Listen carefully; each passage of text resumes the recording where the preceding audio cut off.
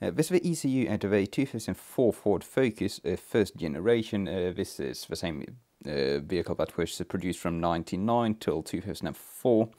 And this ECU, let's start with a number. It is a 1M5F-12A650-BF. There are several versions of this, which should be probably the same thing. This has had erratic sensor readings. It started with the intake air temperature sensor reading very weird values, usually too high, and just kind of responding erratically to the sensor, and then after that it got an issue where the coolant temperature sensor would read a maximum value. It would read very high, and then finally it would read 159C all the time, causing it to throw an overheat code.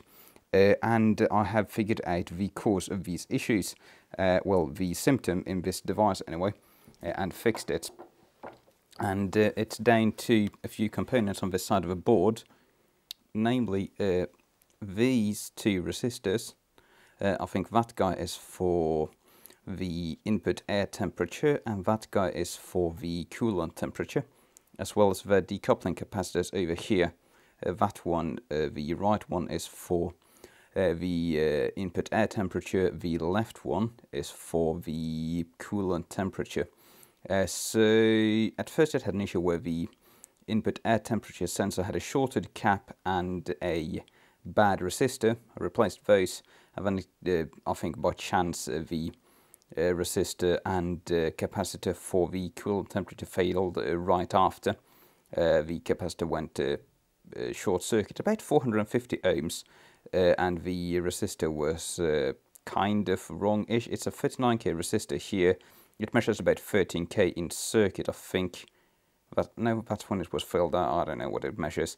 But the resistance is supposed to be about 60k across the coolant temperature sensor capacitor. I don't remember what it's supposed to be across the other one. But yeah, if any of these caps are shorted, it's going to cause erratic sensor readings, because I think all 6 of these caps go to various analog sensors in the engine bay. And you can quite easily trace out the circuits going to the respective ports here, even if you don't have a schematic for this connector. If you have one, it's easy to work from this end. But yeah, that's we should just want to point it out. If you're having erratic sensor readings on one of these ECUs, a good place to start is around these capacitors.